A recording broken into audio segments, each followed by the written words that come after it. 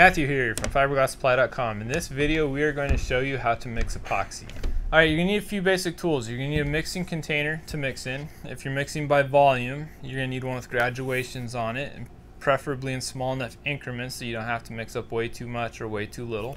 If you're going to mix by weight, you'll want like a digital kitchen scale and a mixing container. In that case, it doesn't matter if the container has graduations or not. You'll need some stir sticks. We're using paint sticks here today.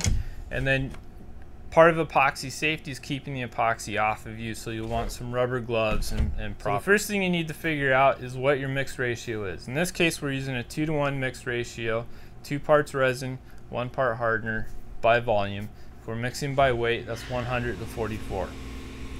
In this particular case, our resin has the ratio on the label. Most will have it either on the resin label or the hardener label or both. Some systems, the hardener has a different ratio, but it can be used with the same resin. So many hardeners, same resin, and they may have different ratios. West system epoxies are like that. By weight is often different, so you need to check on the bottle or on the data sheet just to make sure what that ratio is by weight. Again, in this case, we're using a 2-to-1. It's a simple, easy to mix, easy to do the math.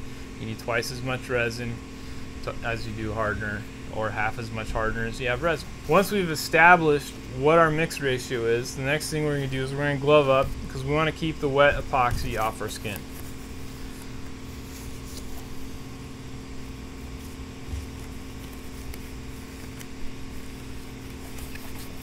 Alright, now that we've gloved up, we're going to mix it up. In this case, we're just going to do 300 milliliters total, which would be 200 milliliters of resin and 100 milliliters of hardener.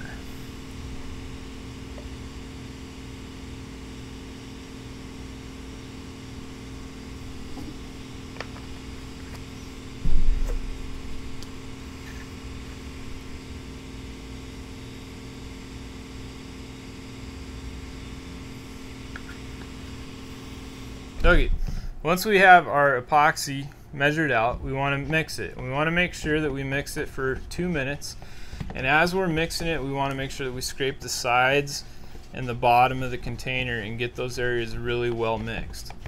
If you've ever had a cup of epoxy that after it cures and you remove that cured epoxy from the cup and you notice it's gummy at the bottom, that's because those areas didn't get mixed well enough.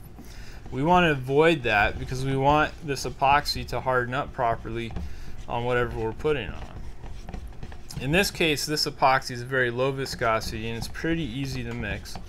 But some have high viscosity A sides and they can be a little more difficult to mix, and so you really want to pay attention. Scrape the sides, scrape the bottom, and with the higher viscosities, I'll even scrape off the stir stick and remix all that in so that we know that we've got a good mix in there. Again, mix for 2 minutes, scraping sides and bottom, changing up your stir pattern, and making sure you get that thoroughly mixed together. Alright, there you go. It's pretty straightforward. To mix epoxy, you need to make sure you're mixing at the right ratio, whether that's by volume or by weight, and stir thoroughly, scraping the sides and the bottom of the container for at least 2 minutes. If you have any other questions, please reach out to us or leave a comment below. Thank you.